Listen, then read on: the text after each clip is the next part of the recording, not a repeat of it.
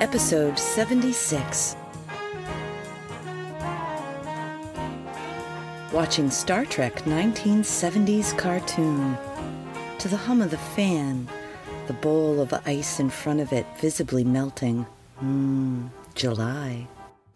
Greetings and welcome into the Pawtuxet General. I am your host, Jess. This week we have so much going on. I'm going to get right to it. We have a walk through Pawtuxet Park, a potent and 300-year-old cocktail, the rattleskull, and an even more ancient recipe for flummery. 2 versions, one Yankee and one Scottish. Then, the Shunned House by H.P. Lovecraft in our House in the Corner series. But first, I must thank our Patreon subscribers. These blossoming folk are the strawberries, rhubarb, mint, tomatoes, summer squash, onions, zucchini, broccoli, dill, basil, rosemary, kale, beets, and rainbow beans that is the victory garden that we call the Pawtuxet General, without whom we would merely be weeds. So thank you.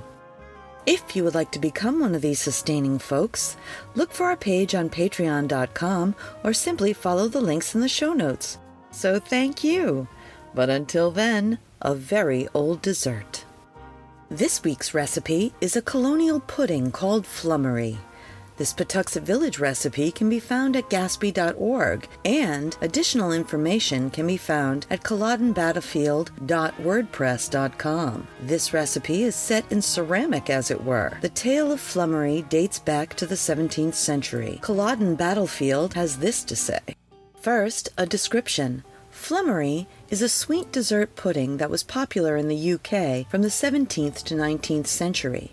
We first found the word upon seeing an interesting dish for Bonnie Prince Charlie Flummery, and naturally had to discover more. According to one legend, Flora MacDonald was halfway through a dish of flummery when she was arrested for her part in helping Prince Charles escape following his defeat at Culloden. Another says that she made the dish for Prince Charles before he escaped, but who knows which, if either, is true. Even so, it was enough for us to find out what on earth flummery is. There appears to be variations on flummery from as early as the Middle Ages, where it was more of a broth that could be made by pretty much anyone. Oats were a staple food of many, and thus even the poor could make their own flummery. Most recipes seem to follow along the lines of soaking cereal. Oats appear to be the most popular, the liquid from which is then set to form a clear jelly. Thankfully, this then seems to have been flavored with orange or rose water and topped with honey. Whilst we are calling the dish flummery, in England it is said to have been called wash brew, no doubt because of the resulting gray liquid resembled dishwater. Regardless of its appearance, the dish was considered healthy and was served to many invalids, believing that its bland but hearty nature would strengthen those who were unwell. This practice of eating flummery when sick looks to have continued until the 20th century, though variations in the dish were becoming more common. As time went on, the jelly-like texture was achieved with gelatin, and the basic dish was enhanced with cream, eggs, fruit, and even wine. If you want to give it a go, here's one of the best recipes we can find from the Cook and the Housekeeper's Complete and Universal Dictionary from 1822. Steep in cold water for a day and a night 3 large handfuls of very fine white oatmeal. Pour it off clear, add as much more water, and let it stand the same time. Strain it through a fine hair sieve and boil it till it is thick as hasty pudding, stirring it well all the time. When first strained, put to it 1 large spoonful of white sugar and 2 of orange flower water. Pour into shallow dishes and serve up with wine, cider, and milk. Or it will be very good with cream and sugar. Before I give you our local version, this one from gaspy.org, let's chat about one of the ingredients, sea moss. Modern-day users hail its many benefits, it being high in vitamins and minerals. However, not only should you be careful about excessive use due to heavy metal exposure, but also this seaweed can carry botulism. Sea moss is also the seaweed from which carrageenan is derived. Safely sourced and carefully processed, sea moss works like gelatin, useful for vegans and chock full of nutrients. So here is Gatsby.com's flummery. This is actually a blancmange pudding with a sea moss base. Sea moss has always been valued for its curative and vitamin powers. Earlier variation was called pap when using oatmeal in place of sea moss, but not as palatable. For this you will need 1 quart milk, 3 tablespoons sugar, 1 tablespoon sea moss farina, 1 teaspoon vanilla, and 1/2 teaspoon of salt. Put milk in a double boiler and sprinkle sea moss into it, stirring well all the time. Heat slowly and stir often. When it boils up and looks white, add the sugar, salt, and flavoring. Strain and turn into a mold which has been dipped in cold water. It takes 3 hours to harden. Serve topped with cream and sugar or fresh fruit. And enjoy!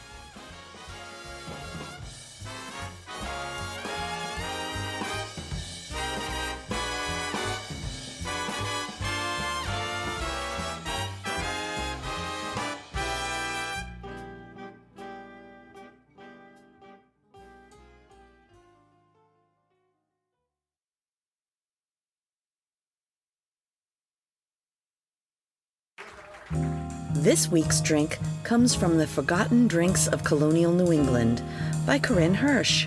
I suggest you check it out on your own, but today we'll chat about the rattleskull.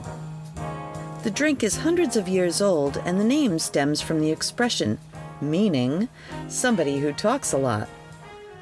After taking a gander at the recipe, I submit anyone who drank this would talk a lot. But this is what bonappetit.com has to say about the rattleskull. I am really into this drink. People think it doesn't sound good, but these same people, upon tasting it, are totally blown away by how damn delicious it is. For me, this drink brings together all the good feelings from those autumnal field trips to Plymouth Plantation, but with the fun of it being, a drink. To make it, combine 1 ounce brandy or rum, 3/4 of an ounce lime juice, 1/2 ounce ginger honey syrup, and a pinch of salt into a glass. Give it a quick stir and top with porter. Garnish with fresh nutmeg and a lime wedge. Time to get the sweaters and the tricorn hats out of storage. Oh, and some tankards. After all, you're running your own tavern now. You should probably invest in some good tankards. And with that rattleskull, you could possibly take a walk through the Pawtuxet Park. The Pawtuxet Park Garden Society is responsible for educational and entertaining identifying signs on the trees in Pawtuxet Park. This year's 4th of July brought variable weather to Pawtuxet Village, and by that I mean violent electrical storms, dropping inches of water, then sun hot enough to instantly dry the streets. During one of those dry spells, I took to a neighborhood walk. The scents from Pawtuxet Park drew me in. I could not help but amble my way around the path, near the mouth that opens up towards the Asbury Boathouse and the parking lot for the park. There is a sign by the Warwick Wildlife and Conservation Commission, which gives information on trees and asks how many different species you can find. And on little signs on each, a description of that tree. I only found 9, but I admit I got distracted when I found that tree in my backyard. Its actual name, the Morus alba, or white mulberry. The sign does tell me that the wood is also used for fence posts. What a good idea. But yes, there are great examples of local trees, like white ash, silver sycamore, and sugar maple, not to mention Norway spruce. It is a fabulous, cool, lovely stroll. Come check out Pawtuxet Park at 2 East View Street, Warwick, Rhode Island, 02888, and soak up a little summer fun in the village. Enjoy. I want to tell you about my friend Mike and his electromagnetic pinball museum and restoration arcade. It's an all-inclusive place to relax and share anything related to modern pinball and arcade games. A group of pinball and arcade fans with an addiction to games of all kinds and Lego too. $10 gets you free play on pinball and arcade games all day. You can find them at 881 Main Street, Pawtucket, Rhode Island, or online at www.electromagneticpinballmuseum.com. And now on our House on the Corner series, the continued reading and final chapter of The Shunned House by H.P. Lovecraft. Chapter 5.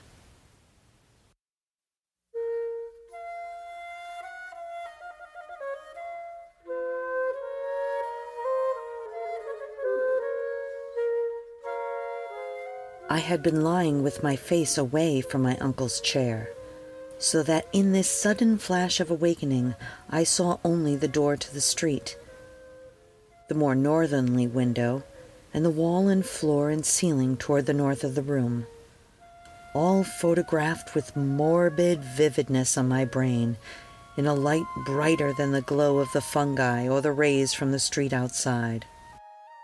It was not a strong or even fairly strong light, certainly not strong enough to read an average book by, but it cast a shadow of myself and the cot on the floor, and had a yellowish penetrating force that hinted at things more potent than luminosity. This I perceived with unhealthy sharpness, despite the fact that two of my other senses were violently assailed. For on my ears rang the reverberations of the shocking scream, while my nostrils revolted at the stench which filled the place. My mind, as alert as my senses, recognized the gravely unusual, and almost automatically I leaped up and turned about to grasp the destructive instruments which we had left trained on the moldy spot before the fireplace. As I turned, I dreaded what I was about to see, for the scream had been my uncle's voice, and I knew not against what menace I should have to defend him and myself. There were horrors beyond horrors, and this was one of those nuclei of all dreamable hideousness which the cosmos saves to blast an accursed and unhappy few. Out of the fungus-ridden earth steamed up a vaporous corpse-light, yellow and diseased, which bubbled and lapped to a gigantic height in vague outlines half human and half monstrous, through which I could see the chimney and fireplace beyond.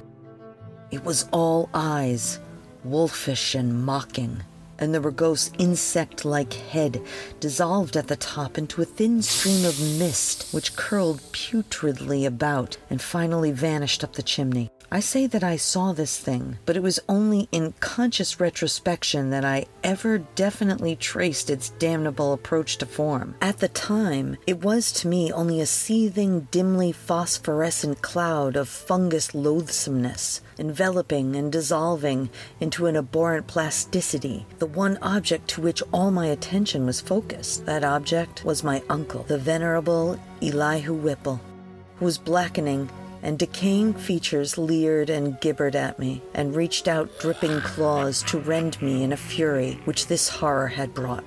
It was the sense of routine which kept me from going mad. I had drilled myself in preparation for this crucial moment, and blind training saved me.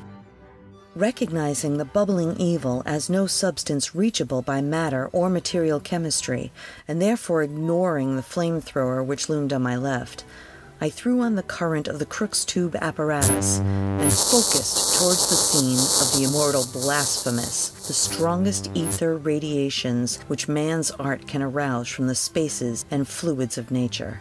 There was a bluish haze and frenzied sputtering, and the yellowish phosphorescence grew dimmer to my eyes. But I saw the dimness was only that of contrast, and that the waves of the machine had no effect whatsoever. Then, in the midst of that demonic spectacle, I saw a fresh horror, which brought cries to my lips and sent me fumbling and staggering toward that unlocked door to the quiet street. careless of what abnormal terrors I loosed upon the world, or what thoughts or judgment of men I brought down upon my head. In that dim blend of blue and yellow, the form of my uncle had commenced a nauseous liquefaction whose essence eludes all description, and in which there played across his vanishing face such changes of identity as only madness can conceive. He was at once a devil and a multitude, a charnel house and a pageant. Lit by the mixed and uncertain beams, the gelatinous face assumed a dozen, a score, 100 aspects, grinning as it sank to the ground on a body that melted like tallow, in the caricatured likeness of legions, strange, and yet not so strange. I saw the features of the Harris line, masculine and feminine, adult and infantile, the other features old and young, coarse and refined, familiar and unfamiliar. For a second, there flashed a degraded counterfeit of a miniature of poor mad Roby Harris that I had seen at the School of Design Museum, and another time I thought I caught the raw-boned image of Mercy Dexter, as I recalled her from a painting in Carrington Harris's house. It was frightful beyond conception. Toward the last, when a curious blend of servant and baby visages flickered close to the fungus floor, where a pool of greenish grease was spreading, it seemed as though the shifting features fought against themselves and strove to form contours like those of my uncle's kindly face, and that he tried to bid me farewell. It seemed to me that I hiccoughed a farewell with my own parched throat as I lurched out into the street, a thin stream of grease following me as I went through the door to the rain-drenched sidewalk. The rest is shadowy and monstrous. There was no one in the soaking street, and in all the world there was no one I dared tell. I walked aimlessly south, past College Hill and the Athenaeum, down Hopkins Street, and over the bridge to the business section where tall buildings seemed to guard me as material modern things guard the world from ancient and unwholesome wonder. Then gray dawn unfolded wetly from the east, silhouetting the archaic hill and its venerable steeples, and beckoning me to a place where my terrible work was still unfinished. And in the end, I went, wet, hatless, and dazed in the morning light, and entered that awful door in Benefit Street which I had left ajar, and which still swung cryptically in full sight of the early house-goers to whom I dared not speak. The grease was gone, for the moldy floor was porous, and in front of the fireplace there was no vestige of the giant doubled-up form in the night. I looked at the cot, the chairs, the instruments, my neglected hat, and the yellowed straw hat of my uncle. Dazedness was uppermost, and I could scarcely recall what was dream and what was reality. The thought trickled back, and I knew that I had witnessed things more horrible than I had dreamed. Sitting down, I tried to conjecture, as nearly as sanity would let me, just what had happened, and how I might end the horror, if indeed it had been real. Matter it seemed not to be, nor ether, nor anything else conceivable by mortal mind. What, then? By some exotic emanation, some vampirish vapor such as Exeter rustics tell of lurking over certain churchyards. This I felt was the clue, and again I looked at the floor before the fireplace where the mold and niter had taken strange forms. In 10 minutes my mind was made up, and taking my hat I set out for home, where I bathed, ate, and gave by telephone an order for a pickaxe, a spade, a military gas mask, and 6 carboys of sulfuric acid, all to be delivered the next morning at the cellar door of the Shunned House in Benefit Street.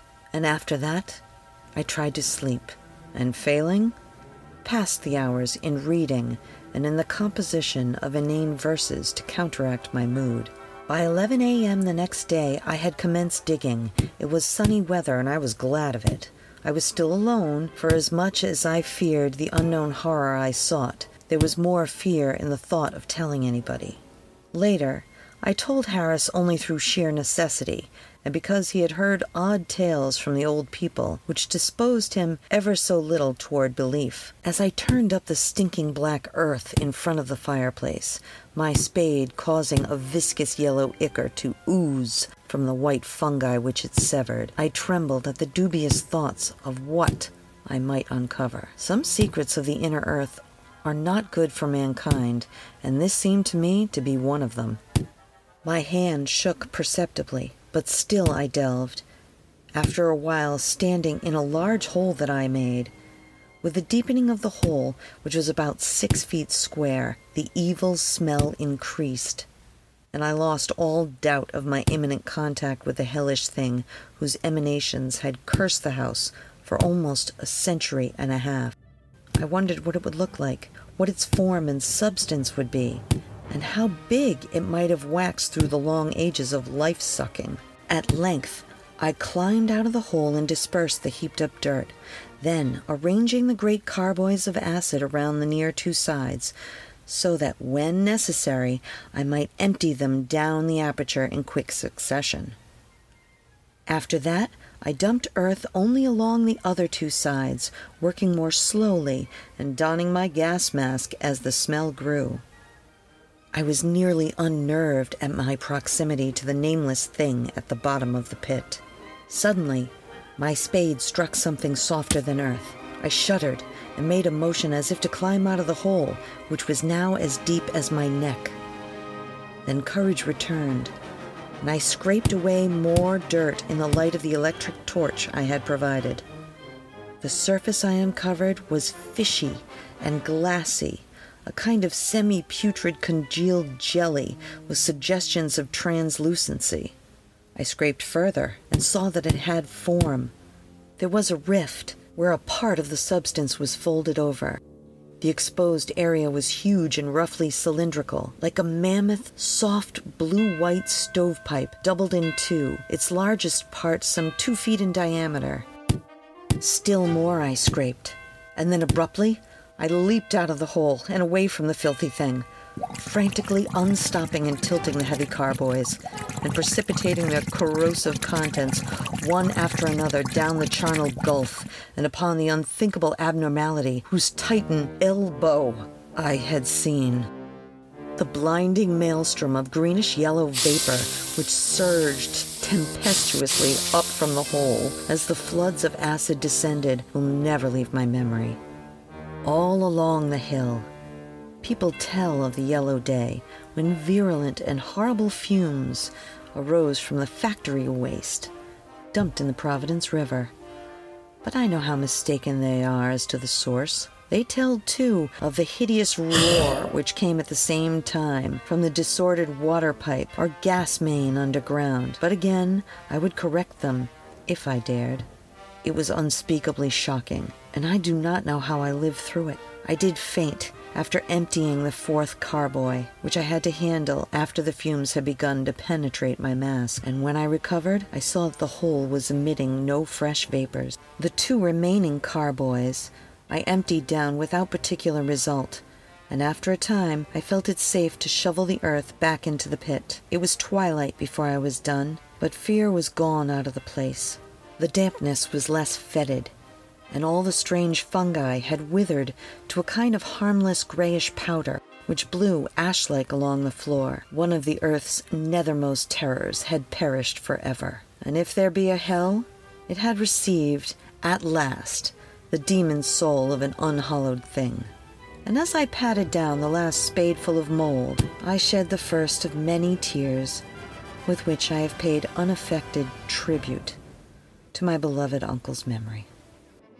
The next spring, no more pale grass and strange weeds came up in the Shunned House's terraced garden, and shortly afterward Carrington Harris rented the place. It is still spectral, but its strangeness fascinates me, and I shall find mixed with my relief a queer regret when it is torn down to make way for a tawdry shop or vulgar apartment building. The barren old trees in the yard have begun to bear small, sweet apples, and last year the birds nested in their gnarled boughs.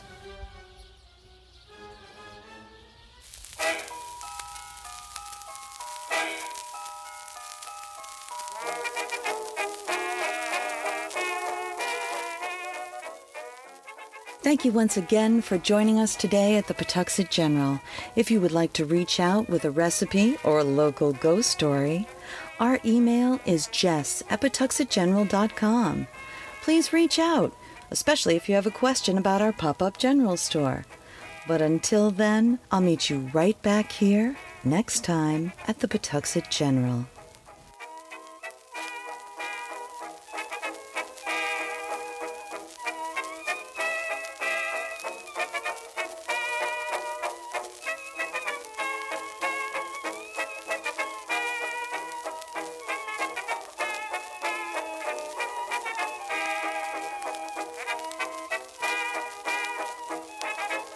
A Something for Posterity production, pre-recorded in Pawtuxet.